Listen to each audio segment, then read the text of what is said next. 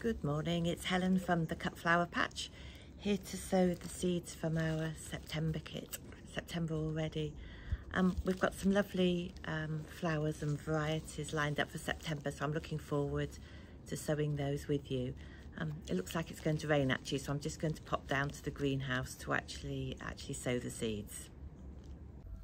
Okay, so let's get started sowing our September seeds. First things first, don't forget your labels, obviously with the name of the seed you're sowing, and I always pop the date I've sown them on the label. I find it really useful to have a reference so I can refer back to know how long it is since I sowed the seed. So today, what I've done is filled two 24 cell trays with sieved multi-purpose compost.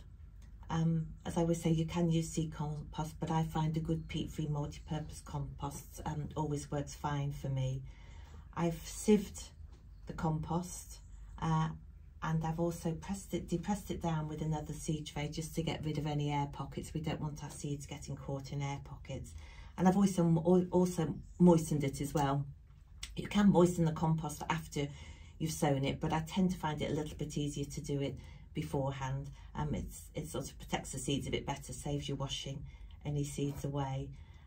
So what I'm going to do today is sow the Orlaya and Ammi Majus in one seed tray and the Calendula and the Scabiosa in another seed tray, mainly because the Orlaya and Ammi Majus will probably take around 21 days to germinate, and the Scabiosa and the Calendula will probably take about 7 days. So it's always quite useful to have seeds that take a similar amount of time to germinate in the same tray. The Snapdragon I'm going to sow, this is a surface sown seed, so I'm going to sow that in one of my homemade trays. I think this was a tomato pot, which I've put a few holes in the bottom. We always need holes in the bottom for drainage. And again, I've filled that with sieved multi-purpose peat-free compost. Okay, so first off, we will sow, I'll sow the Calendula. Actually, I'll pop that one out of the way so you can see. I'll sow that in here. So, the Calendula is beautiful. It's also called a marigold.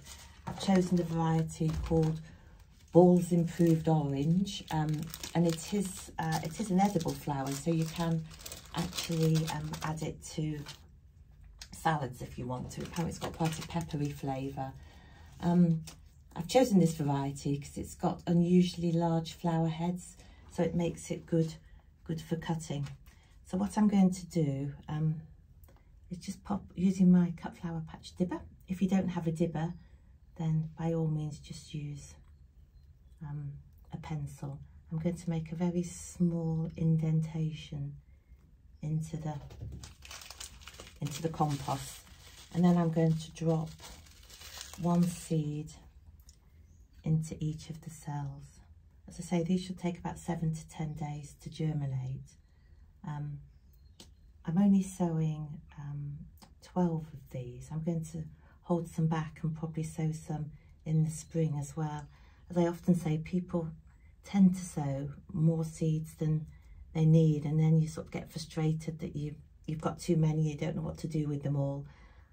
Obviously it's up to you how many you sow, but I think probably little and often is better, and that tends to help with the space problem as well. So I'm just going to cover those over and then pop my label in for the Calendula. And as I say, I'm going to put Scabiosa into the other side because that has a similar germination period. So again, just a small indentation in each of these.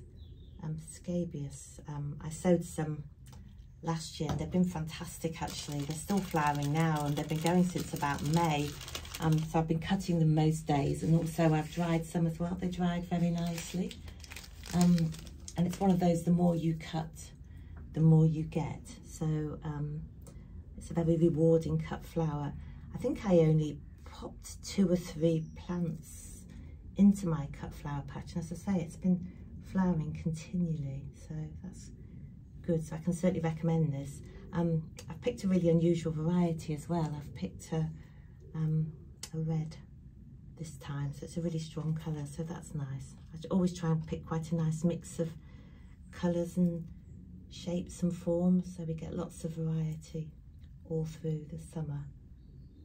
Okay, so I'm just going to cover those over again with compost because these need to be dark to germinate. Pop my seeds back in there, and then when you've done that, as always, we need to cover this over. Oh, sorry, label. We need to cover it. I buy these, I have these pre-made forms like this, which I find quite useful. If you don't have these, you could pop a shower cap over your seed tray, or you can put it in a plastic bag. So that's going to go on the kitchen windowsill, where I'm going to leave it until the seeds show the first signs of germination. So as soon as they germinate, I will take the cover off and bring these back down to the greenhouse, because they then need more light to germinate. So if I leave them on the kitchen windowsill, they're likely to get a bit leggy as they search for the light. And then when they start to show their two true leaves, so firstly, most cut flowers, when they start to germinate, will have what they call the seed leaves, and then they'll form another set of leaves which we call the true leaves, and it's at that point that we need to prick them out. There is a video on the Cut Flower Patch website about pricking out, but we'll come on to that in good time. Okay. Okay, so now on to Ammi Majus. Ammi Majus is a really good filler, vase filler. I sowed quite a lot of Ammi Majus last year, probably far too many in fact, and I got really big strong plants, which was great, but probably I put into the patch more than I needed. Probably 1 or 2 plants would have been enough, so it did sort of dominate quite a bit. So what I've done this time is chosen a variety called Graceland, which has long straight stems and fewer side shoots, and I think that will work much better and hopefully not sort of take over the patch in quite the same way, quite the same experience I had last year. So these are small, very small seeds. So what I'm going to do is pop 1 seed in each of the cells. Actually, I did put some Ammi Majus in the flower beds as well. It was a really good filler, so I don't want to be too negative about it, but I suppose it's just a word of warning not to put too many into your patch, unless of course you've got a massive patch and you want to fill it. So that is the Ammi Majus. We're going to cover it with compost in a minute, but I'll put the Orlaya in first because we're going to go through the same technique with the Orlaya. This is another vase filler, not quite as big as the Ammi Majus, and it is very, very pretty, sort of flat white heads. It's an expensive seed, so you've only got 30 in your pack, but because it's quite easy to handle, I just put 1 in each cell and then save some more for later in case you want to sow them later. So again, I'm going to pop that onto the surface.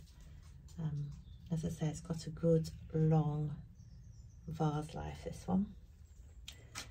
And then when we pop all those in, I'm going to put the label in first so I don't forget which way round I've popped them. Which is nice to have a big seed to handle. Okay, so I'm going to pop the label in